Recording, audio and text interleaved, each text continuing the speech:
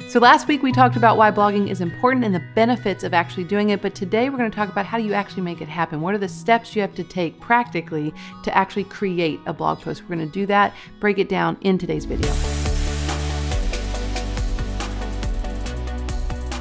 Hey there, I'm Katelyn. Welcome to my YouTube channel. This is a place where we love to empower photographers to build both profitable and purposeful businesses while also letting you into the behind the scenes of our everyday life. Today I'm talking about blogging, the actual steps to make it actually happen. So in my business, I have a 48-hour workflow that I have been doing for almost 13 years now. And so basically when I photograph a wedding on a Saturday, it is blogged on Tuesday morning. Sometimes it's a little later in the day. I have 3 kids now, but it is blogged on Tuesday. And that is something that I stick to no matter what because it has such great benefits. Now, so today it's kind of high level. I'm going to show you the basic steps that I take, the order in which I take them, the programs I use to make a blog post happen. There are a lot of things that have to come together to make a seamless system. You have to be an efficient editor. You have to understand the process of curation so that a wedding that maybe wasn't that great can look amazing on a blog. There's a lot that goes in to really, really great blogging. And so if you want to learn that, if you want to learn more than just the basic steps of I do this, this, and this, and you actually want to learn how to be efficient and really well trained in some of the other areas like editing, curating, structuring your workflow, the KJ Consistency course is going to teach you all of those things. That is my consistency course that talks about editing, but also talks about workflow. The reason why this course is amazing is because consistency is not just about, do my skin tones all look the same? It's about, can I create the same marketing strategy over and over again, week after week, so that I become known for how great I am to work with. So I become known for, wow, your images are really consistent, but man, she always has her work out into the world for vendors to use, for clients to ooh and all over, to use on social media 48 hours after she shoots the wedding. I've built a whole business on this strategy. So the KJ Consistency course will teach you all of that, but if you just want the basics, keep watching. This is what we're gonna dive into first. When we first filmed all this, we thought, oh, this is gonna be one great video about blogging, but it was way too long, and so we broke it into 2 sections. So last week was all about the reasons why. This week is about practically how to make it happen. So we're gonna go right into that clip right now. Roll the clip, Ty. All right, so talking about my process. First step to this whole blogging process is the culling process. So what does it mean to cull? It means to take all the images that you shot and you need to go through them and select the ones you're actually going to keep. There's actually a video that I've made previously, we can link it below, where I teach you how to cull in 24 hours, some tips and tricks to make it a lot faster. So you wanna cull the wedding first. I like to cull backwards to forward. So start reception and go backwards to details. There's a lot of reasons why, it's in that other video. Cull the blog images second. So after you cull the whole wedding, you're saying, okay, these are the images that I want to deliver in the full gallery. Import those into Lightroom, and then I select the images in Lightroom. I label them green, the ones that I want to blog in the actual blog post. So do you have to label them green? No, you can label them any color you want. You could star them, but I do that process in Lightroom, and there are some other reasons for that that I share in that other video as well. So then the next step is to edit images that are just for the blog. I'm not editing for the whole gallery. Common mistake a lot of photographers make. They think, I gotta get this whole wedding edited and then I'll blog it. That is the biggest time suck and bottleneck that I ever hear from photographers who say, I just can't make time for blogging. If you reversed your whole mindset and you blogged strategically a few images throughout the entire collection of images from the day, then think about it. You could go back and just sync to those edits when you're doing the whole full gallery edit. But a lot of people don't think like that. They think I got to edit it all and then I'll blog. So try to reverse your mindset if that's one of the things that's holding you up. So if you really struggle with editing and it's taking you too long or you can't seem to edit consistently, the consistency course would be amazing, but maybe you're not right at that level. You're ready to try the KJ preset process instead, which is a more affordable editing resource that is actually my take on presets that combines the power of presets and profiles into 4 easy steps that allows photographers, over 4,000 of them, are using this process in their editing workflow. So if you want more information about that, there is a link below under this video to learn more about the KJ preset process. So once you are editing these images, now it's time to export these images. And I actually export them at their normal size that I would for their full gallery. So I export at 4,000 by 4,000 pixels at 300 DPI. And then the next step is to blog stomp them. So why do I blog stomp them? Why do I take these images, put them into the program called Blog Stomp? Well, because stomping these images through Blog Stomp is basically resizing them, adding a little bit of sharpening, and it allows me to pair vertical images together. the artistic and creative side of this process is that this is when I'm looking and I'm visualizing how my blog flow is going to look. I'm going to have some details paired together. I'm not going to do a ton of paired verticals. I'm going to intersperse some horizontals. I'm going to take my portraits and I'm going to rearrange them a little bit so it's not so redundant. There's a lot of I should do another video about this, honestly, because there's so much that goes into pairing for a blog post. But ultimately, that is the step. It takes a little bit of time, but once you're done with this, you're really over the hump of the hardest part of the work. All right, so you stomp these images, which resizes them, sharpens them, pairs verticals side by side, and then it strategically orders them, and now you're ready to upload. So you can upload your images and have that going in the background, and you can start writing your blog post in the back end of your blog.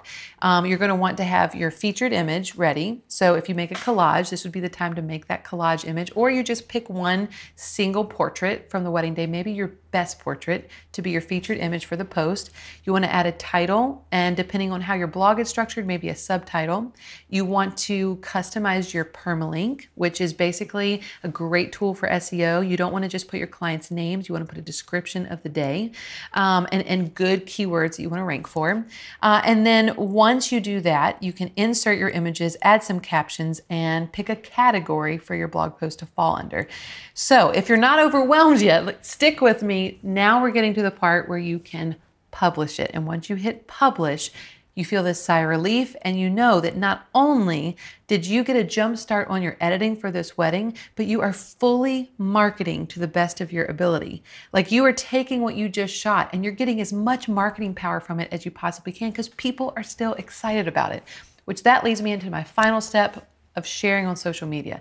So when I do a blog post like this, I'm sharing on Instagram, I'm sharing on the feed, I'm sharing on stories. Nowadays, sharing on Reels, like that should be a priority, even though it's a little bit harder and takes more work. Do a Facebook post. I will post this on my personal Facebook page and my business Facebook page just to get as much traction as possible. And then I send an email to clients letting them know that their personalized special blog posts with the highlights are up. Now, this is huge for them because this is when they see their wedding day through my eyes. I do a same day slideshow the day of the wedding, but that's only 15 images and this is like 100. So this is a key moment. If you don't email your couple and you don't let them know the blog post is live, then you're missing out on them sharing it with all their family and friends. So overall, is there a time frame when you need to do this? In my opinion, I don't know the traffic of the internet. Like, it used to be Tuesdays were a great traffic day back in the day. I don't really know what that day is anymore, but I do know that a Tuesday after a wedding is when people are still excited about it. They haven't forgotten about the celebration and the festivities of the weekend, but they also have had time to reacclimate to daily life, and they're going to be excited to relive what happened this past weekend. So doing it on a Tuesday for me is great for my workflow, but it's also great for people to be excited about it still from the wedding that happened that weekend. So I like to post on Tuesdays, promote on Tuesdays, and get the word out. And then I spend the rest of my week recovering from all the hard work. So a lot of photographers shoot a wedding on the weekend, then they recover, and then by the time Thursday and Friday come around, they're gearing up for another wedding and they already feel behind. This system, blogging a wedding so quickly, allows you to get ahead of your editing process and market fully with this brand new collection of beautiful images that you just shot. So I love this stuff. If you can't tell, I love this stuff. And I think the reason I love it is because this is what catapulted me into growth when I first started my business. And while it looks different today, and it doesn't look like it used to back in 2008, 2010, it is still so beneficial. It's more beneficial on the side of workflow and SEO than it is engagement and getting tons of traffic to your blog. That's not the goal anymore. The goal for me is to crank out my workflow, to surprise my clients, to make them feel loved, and to get my SEO out there as fast as possible, and to have great content for social media. So when you start to combine the purpose of blogging into all the other things that you want to be actively pursuing, like, hey, I want to have Instagram content more readily. Well, if you have a very active blog calendar for everything you're shooting during your busy season, you automatically have a great social media calendar. So you just have to have a system, and you need to avoid the bottlenecks. So I hope this was helpful. I know it's a lot of information. I know these are a lot of steps, but overall, you can rewatch this as many times as you want, and you can learn how to take blogging to the next level. If you have just been throwing blog posts together with no purpose and no system, my hope is that this YouTube video will allow you to have more strategic approach to the reason reason why you're blogging and to allow you to do it more effectively and efficiently. So there you have it. I hope you enjoyed that. Now, if you were wondering, gosh, you kind of skipped over the editing portion, I get that. There are some tips and some trainings available for you about consistent editing that are free. I would love for you to check those out. There's a link below. There's a whole webinar that is dedicated to teaching photographers tips to how to edit consistently, how to get the same look and the same style over and over again in your work, no matter what you're shooting. So that is linked below. And I would encourage you to watch that if you're not quite ready to dive into the full KJ Consistency course. The KJ Consistency course is massive. It's huge. It's a lot of information. It's everything I know about editing in Lightroom, everything I know about creating a workflow that works and markets for your business. All of that is combined into one course, but it's an investment and it's a lot of time that you're gonna have to dig into, like, okay, I'm gonna make my business better. I'm gonna watch this whole course. I'm gonna dive into making this happen in my business. If you're not ready for that, the free webinar is where you should go. Both of these things, the consistency course and the free webinar, are linked below, so you can go wherever you need for whatever season of life you are in, whatever season of business you're in. We have tools and resources for you. So I hope that's helpful. I am glad that you tuned in. If you enjoyed this, leave comments below. We try to check and answer comments every week. If you would love to see more content like this, be sure to subscribe so you don't miss anything in the future. Thanks for tuning in. Bye. Bye. See you next week. See you next week. Maybe.